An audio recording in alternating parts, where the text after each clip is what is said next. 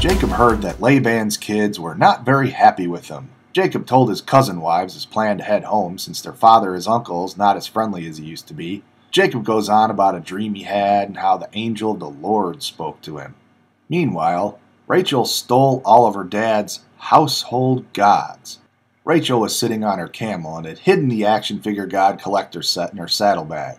She basically told dear old dad that she can't get up off the camel because she is having her monthly period.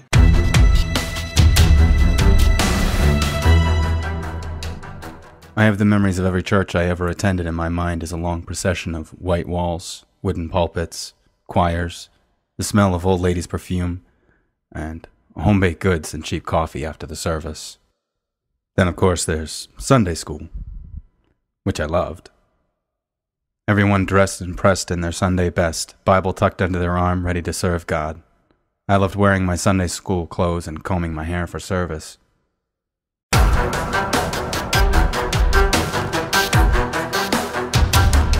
I had a good Christian friend say this to me, and then after saying it, said, "Love you."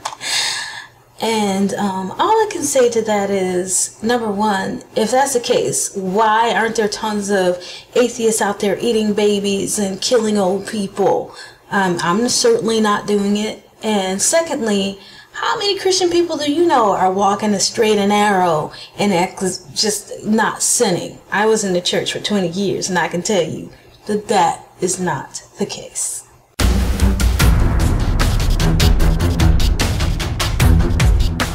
Human understanding of God's will is precisely what believers use to establish His goodness in the first place. So if ex-convicts will do what God will not, then how can God's goodness ever truly be established? And if Christians are willing to believe that their God is within His right to let tragedies occur, like the one in Cleveland, then the only conclusion I can come to is that in some circumstances, kidnapping and rape are acceptable to God. If that is His idea of goodness, I don't want any part of it.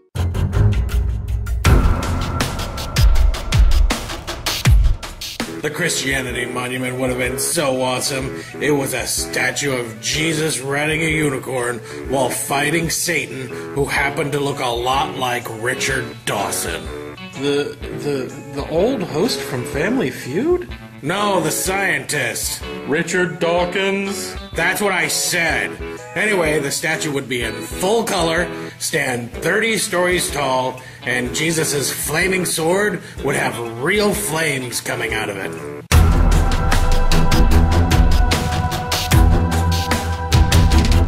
Science owes a debt. Seems that even the geologically confused yabba-dabba-doo merchants have jumped on the anti-naturalist bandwagon. In case you don't recognise this chap, his name is Karl Barr, or to give him his formal academic title, Karl Barr. Therefore, from line 1 and 4, it follows that substance dualism is false.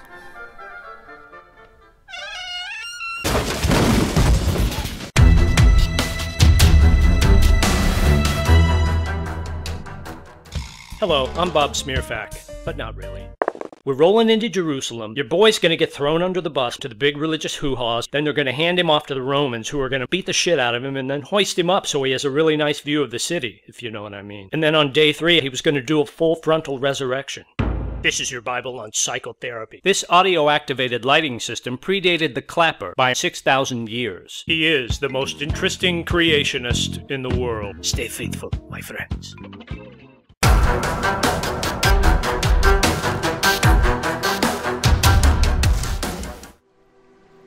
Those hues of heavenly white light, which now seemed to have clouded my eyes for so long, slowly gave way to the brilliant colors of everything that surrounded me. And there was order in those colors. There was sense in those colors. There was wonder in those colors.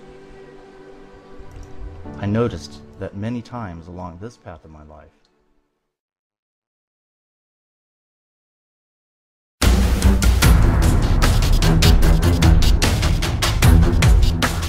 The Lord said to Moses, "Tell Eleazar, son of Aaron, the priest, to remove the censers from the charred remains and scatter the coals some distance away, for the censers are holy."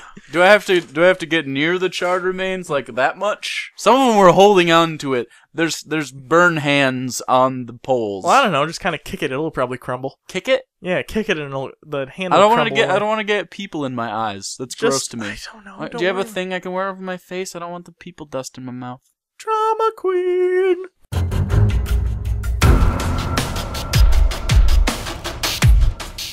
You show the skeptics that you're right. You don't just accuse them of being closed-minded or conspiring to keep your discovery from becoming common knowledge. This is how science works. You have to be willing to demonstrate that you're right. And science, as I've said before, doesn't make exceptions. No, not even for dishonest people.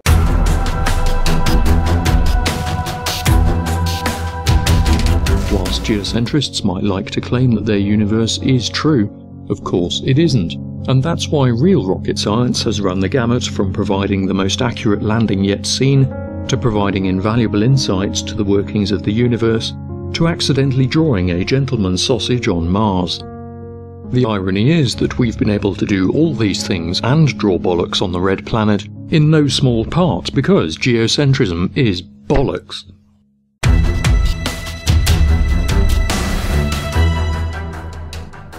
Now, phosphates are essential for crop growth. Bone meal is a good source of phosphates, but the slaughterhouses could not keep up with demand. Bones were imported from the great battlefields of Europe. Mummified Egyptian cats were used, and it was not just mummified cats being added to the soil. While the British populace were re-ingesting horses, soldiers, mummies and their cats, it was discovered that coprolites, dinosaur crap, was an excellent source of phosphates, and there was a mini mining boom to dig up the crap from where Noah buried the dinosaurs and add that to the British diet.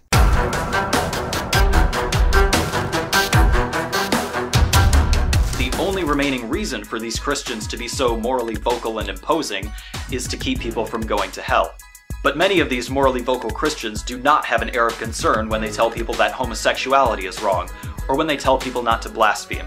I guess I'm kind of turning the question around, which is, what would it take for you to not believe?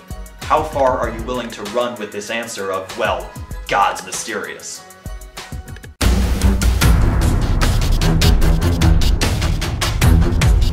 Why is it, Ray, that every avenue of biological categorization consistently points to evolution from a common ancestor?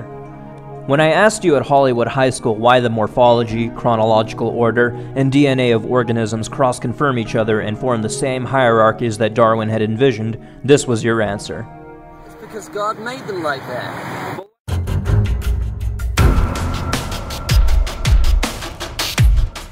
Do we still have to do this? Do we really still have to show that evolution is science and creationism is not? Alright, fine, let's get through this.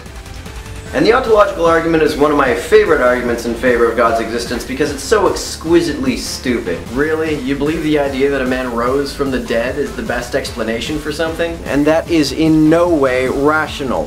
Testable, falsifiable, scientific.